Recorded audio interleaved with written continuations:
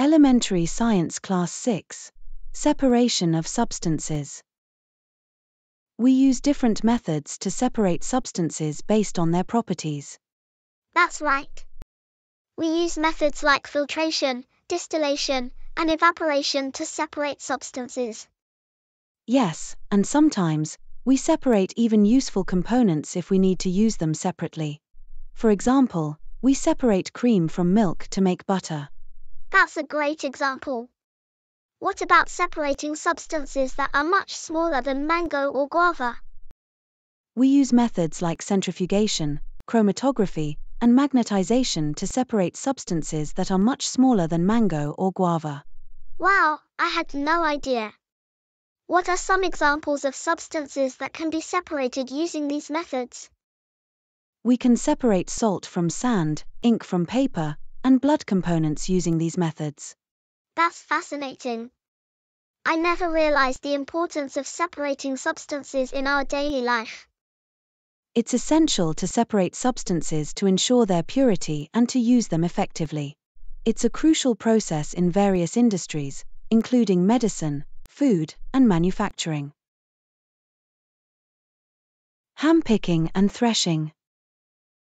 There are two processes used for separating grain seeds from impurities and stalks: handpicking and threshing. What is handpicking? Handpicking is a method of separating slightly larger-sized impurities like pieces of dirt, stone, and husk from wheat, rice, or pulses. It's a convenient method when the quantity of such impurities is not very large. That's interesting. And what about threshing? Threshing is the process used to separate grain from stalks. In this process, the stalks are beaten to free the grain seeds. Sometimes, threshing is done with the help of bullocks, but machines are also used to thresh large quantities of grain. I see. So, these processes are crucial in agriculture. Yes, they are. Without these processes, it would be impossible to separate grain seeds from impurities and stalks, making it difficult to produce high-quality grains for consumption. Winnowing and sieving. There are two methods of separating components of a mixture: winnowing and sieving. Winnowing involves separating heavier and lighter components of a mixture by wind or blowing air. Farmers use it to separate lighter husk particles from heavier seeds of grain.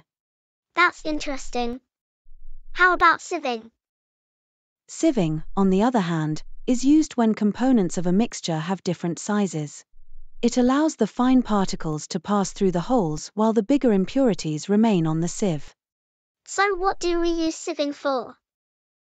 It's commonly used in flour mills to remove impurities like husk and stones from wheat before grinding it.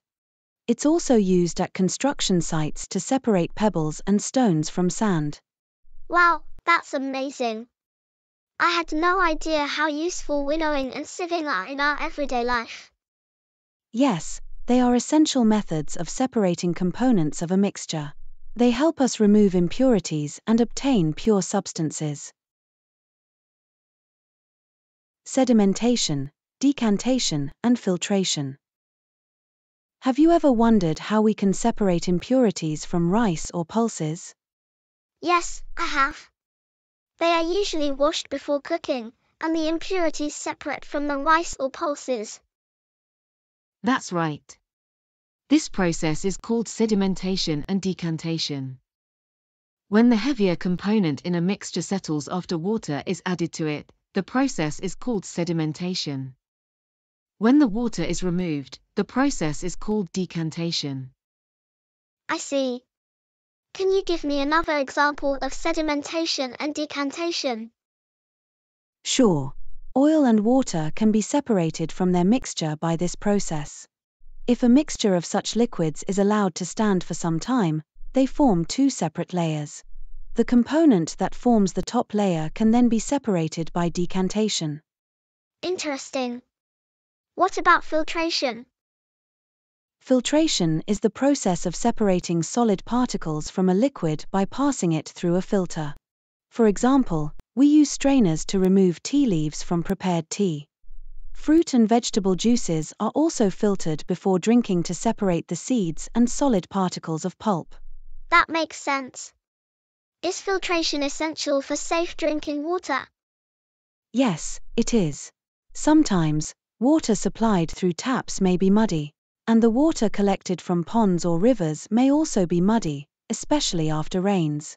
Filtration is used to remove insoluble impurities like soil from the water to make it safe for drinking.